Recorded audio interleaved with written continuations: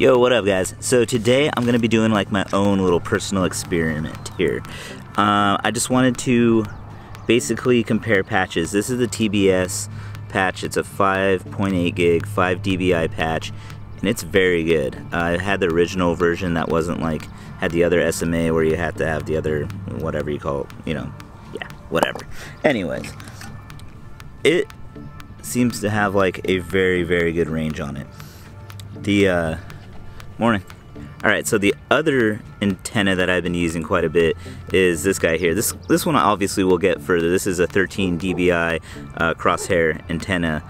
And the thing I want to really check is not like really comparing the two, but how much this little guy can get as far as this guy. So I have a distance that's over here. I'm going to show you guys in a second. I know for sure I've used the sniper from True RC. I could easily get out over a mile. It's a mile. It's over a mile to the end of this field. Even though right now it's a little bit more overgrown, I definitely know I could get out pretty far. So I just want to compare. Like I said, it's personal experience, personal experiment of how far I could kind of go with this guy, because I haven't really seen its exact range so far. So that'll let me know when I should really use this guy and when I should use this guy. I know this guy's good for everything, like short little freestyle areas that I go fly, like bandos, stuff like that, everything. This is more than enough. This is perfect. Everyone should have one of these in their bag. This guy, I feel the same with. This is like a mid-range type of antenna. So if you're flying like up in the hills and stuff and you want like mid-range, that's what I feel like this guy is. So I want to see how far I could get out. And the sniper patch, that big one that I use, you guys see me use that quite a bit of times. That's just like, I could go range with that. And mind you, I'm using all this stuff on the LaForge. This isn't with a ground station. So the LaForge V3, the power of the LaForge is pretty good. So, and I've just been using one of these random Pagoda antennas lately instead of the Mad Mushroom. I've been testing out that. I feel like the fact that it's exactly, you know, made on a board might change something, even though I do like man-made antennas like the Mad Mushroom and like the wherever it's at. This guy, I feel like this tuned antenna does very well for the crossfire. So, oh yeah, shout out to Robbie for giving me this little guy on the back of here. That helps me quite a bit putting that thing on. He saw I needed it. But cool, let's get batteries, everything on, and let's start doing these tests. By the way, I almost forgot, if you look out in the distance, like way out there, that's usually where I go with a sniper antenna. It's like, it's pretty far out there. It's we're little, like when you start getting to those houses that are like right there. Alright, so this first trip out, don't mind the Foxeer thing too, I forgot to take that off of there. But we're gonna go straight out this way and kind of just see. This is with a TBS antenna.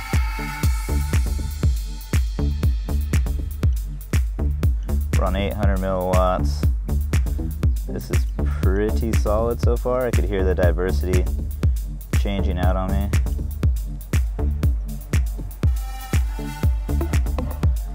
We're heading straight out. Wow. Shit, Trappy. I am impressed. Okay, we're starting to get a little break up. Way out there is usually where the sniper one goes. Gonna go up a little.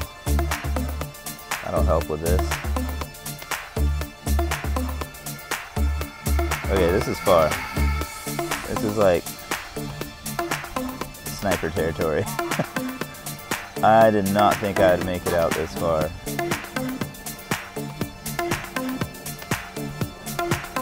Guy running over there. So I knew this patch was good.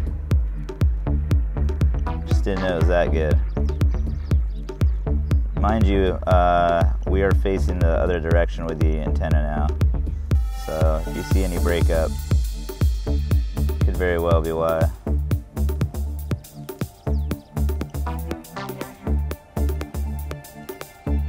Yeah, this is looking good.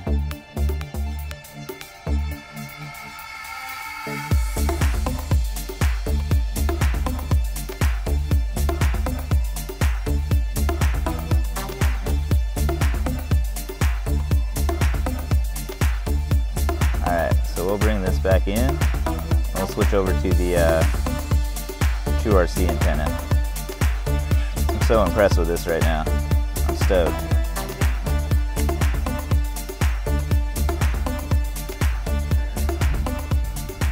Oh God. That went so much further than I would have thought. That is awesome. Alright, so test number 2 going down right now. This is with the True RC CP patch. And we're gonna head out also. This is like an optimal day to do this stuff too. It's like super clear. Now this one, granted, has a lot wider beam and a lot higher gain antenna, so they are definitely different. Like I said, this is just for my own experiment. I'm not like doing a comparison like versus this one to the other one, but man, both these antennas are doing excellent. I am pretty far out here again. Yeah, these could definitely, this one I feel a lot more confident. It stayed clear this whole way.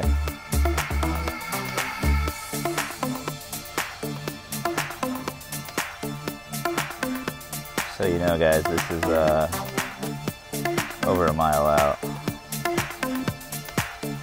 So we're gonna head back. I'm super happy with both of these. Let's see if we could see this beam. Let's see how low we could get if I could rage down this. Let's see how low we could go here without fail-safing also. I think I don't have this thing cranked up. There's that guy. I don't want to scare him. Let's not do that. Let's be mindful of the peeps. Of the peeps running around. So that way I can keep always flying here without anyone getting pissed off or complaining about me.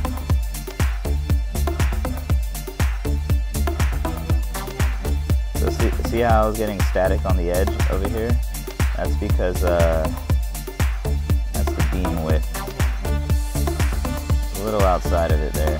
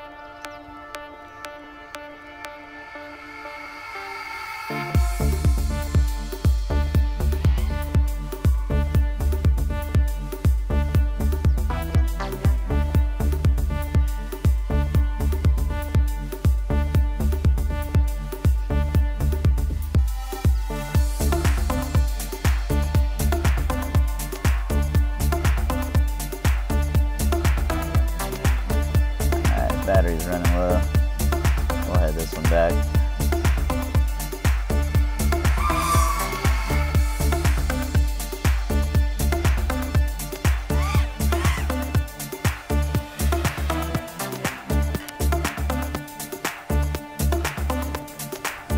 Damn, I'm so impressed with both these antennas.